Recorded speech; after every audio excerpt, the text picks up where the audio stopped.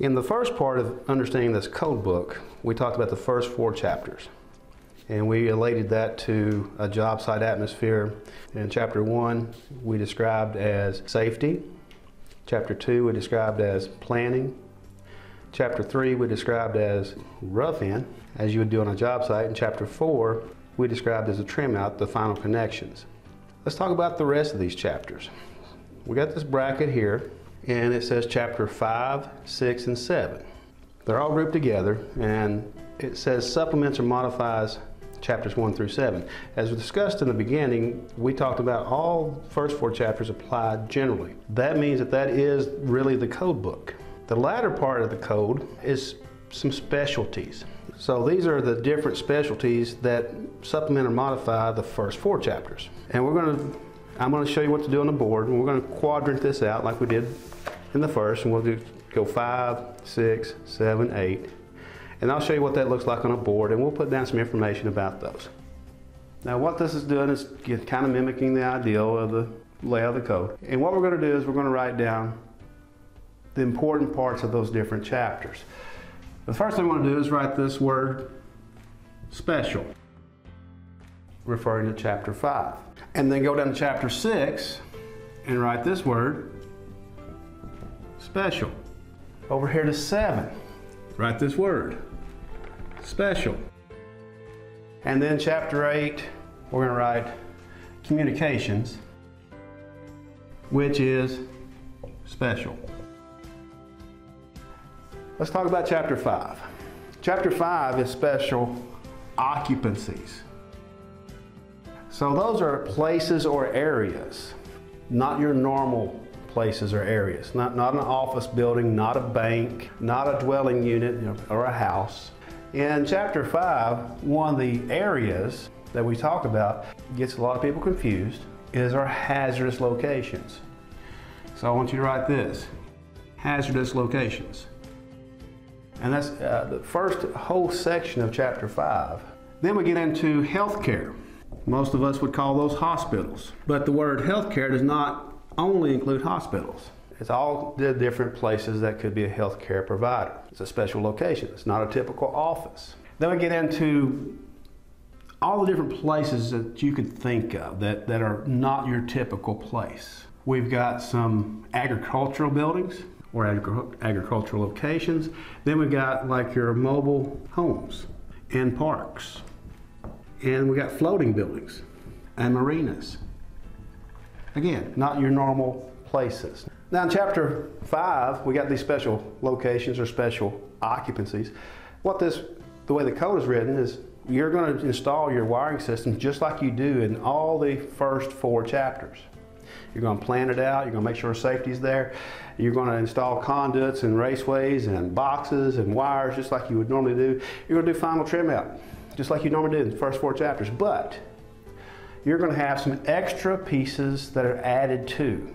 Like in hazardous locations, you're going to have to worry about, can you use certain types of wiring systems? You might have to upgrade to a heavier grade wiring system. So this modifies the first 4 chapters. Let's talk about Chapter 6. Chapter 6 is special equipment.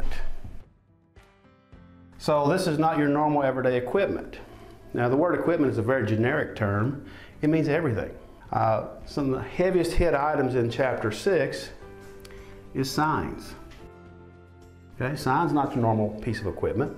And there's other weird stuff in there like moving sidewalks. We'll put those in, like in the airports. Elevators, x-ray equipment. Anything that's weird, not normal, and it's a piece of equipment, it's probably going to be in Chapter 6. Another thing that gets people confused, because in Chapter 5 we talk about places or areas. It kind of gets you confused because pools aren't special equipment. But you got to realize, electrically speaking, a pool is just electrical equipment hooked to a big body of water. So you got to realize the pool itself might be a place or an area, but the electrical stuff associated with that pool is just electrical equipment. Okay, moving past 6, which was special equipment, we're going to move over here to Chapter 7. Now, Chapter 7 is special, but it's special conditions. With that, I want you to understand this. We could be in a special occupancy, which is a place or area. We could be using some special equipment that's in Chapter 6, but we're talking about a condition about the equipment or about the area. So special conditions in Chapter 7, we get into emergency. Emergency systems. Now I want you to write systems there, not equipment. Emergency systems, that's the wiring of an emergency system. Then we got legally required systems. And again, that's very specialized, and that would be like for a burglar alarm where they call the police, a fire alarm where they call the fire department, or like our 911 systems, right? Legally required. We don't want those first responders to not have power. So legally required systems are in there. Then we got optional standby systems. The reality of these three systems, emergency, legally, or optional, they can all be the same products. A generator. But the way you wire things up in emergency systems is very special. It's a special condition. The way you wire things up in a legally required system is different than the emergency system, but it's a special system. The way you wire things up in an optional standby system is different than the emergency or legally required. So it's the wiring methods, the conditions required for those different things. Another area that's in here is remote control.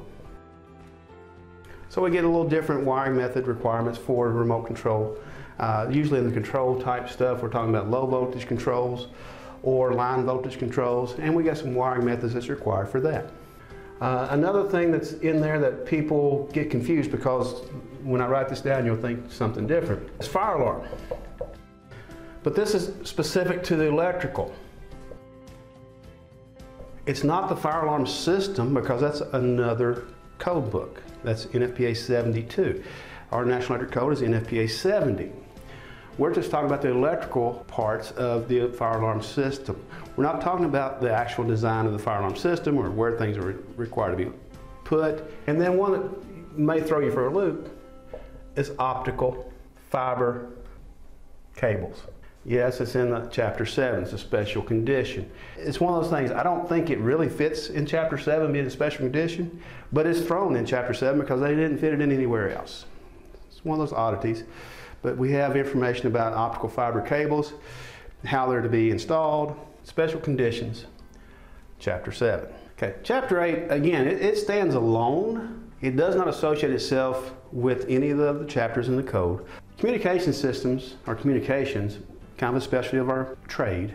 We can kind of identify it like this. We got communication, right, which encompasses what we think of tele-data.